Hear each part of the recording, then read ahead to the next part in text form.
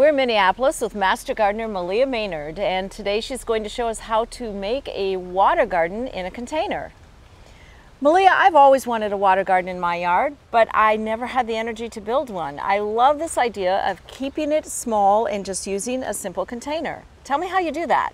Well, it's pretty easy. You just need a few simple things, and you can, once you have everything that you need, you can build it in 10 minutes. Oh, that's perfect. So what do you need?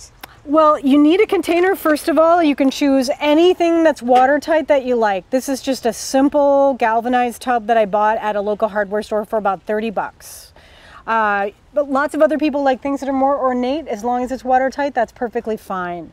You need a few bricks because you're going to need to vary the height of your plants. You're going to need to choose water plants. You choose plants for a water container just like you do for a regular container. You got your thriller, chiller, spiller thing going on where you want something that's a focal point, something that spills over the edges, and then something that fills in the top. Okay, great. What else do you need? Just two more things. You're going to need mosquito dunks so that your container doesn't become a breeding ground for mosquitoes. And you need to feed your plants just like you would any other plant, and they make aquatic plant food. They're pellets so that they don't dissolve in the water. Wonderful, great. Now how do you assemble this? All right, let's get started.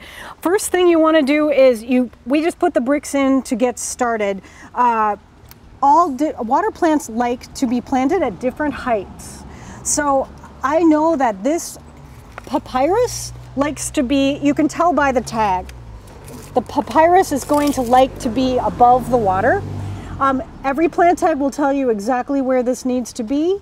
The soil in this container should be 3 to 4 inches above the water line. Okay. Another benefit of buying these at an aquatic plant store locally is they go to great lengths to give you tags that explain where they should be in the water. This one is 0 to 4 inches below the water level. So I've got these lower bricks for them. And as you can see, the parrot feather has these long, kind of ferny arms. It's going to float on the top and fill the container over time. Oh, beautiful. So I have 2 of those, and they've been in water, so they look a little slimy, but you won't really notice that once you fill your container. I'm just going to put this one over here, and then once we fill it, we'll spread the arms out. It will only take a few weeks for it to fill. Wonderful. And look really beautiful. Now over here I've got water lettuce. They're floating plants. They'll float on top of the water. Another good choice is water hyacinth. You can put these in after we fill this with water. All right, great.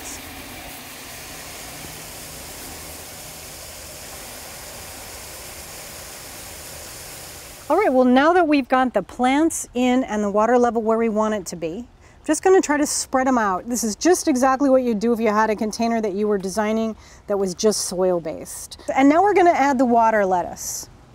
We'll take these water lettuce, and one of the things you want to do with these, just like you would any other plant, is pull off foliage that's yucky. Toss it out. You don't want that yellow, diseased-looking foliage in there. Got that? These are floating plants, so you want to place them last, and you always want something that floats on the top. It adds a lot of interest to the top of the container.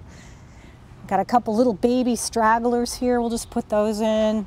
That leaf looks a little bad. I'm going to rip that off, put that in. Water lettuce will spread quickly as well, filling in the container more than you're going to want.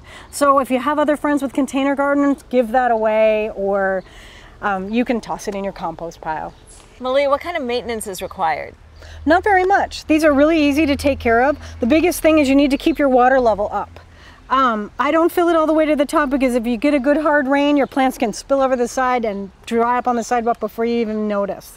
Just a little bit below the level, just grab your hose, fill it up whenever you can. If the hose isn't handy, just use a water pitcher or something, but do not use one that you have fertilizer like Miracle Grow or something in like that, because you're going to get algae from that nitrogen that you don't want to be having that. Okay. We mentioned the mosquito dunks earlier. You're just going to put one of these in every 30 days. You can get these at any hardware store. I just tuck one under the brick, mark it on my calendar that it needs to be replaced. It's a safe biological way to kill mosquito larvae. It's just bacteria. It's harmless to other things besides mosquito larvae. And then in terms of exposure, this is obviously in a shady area.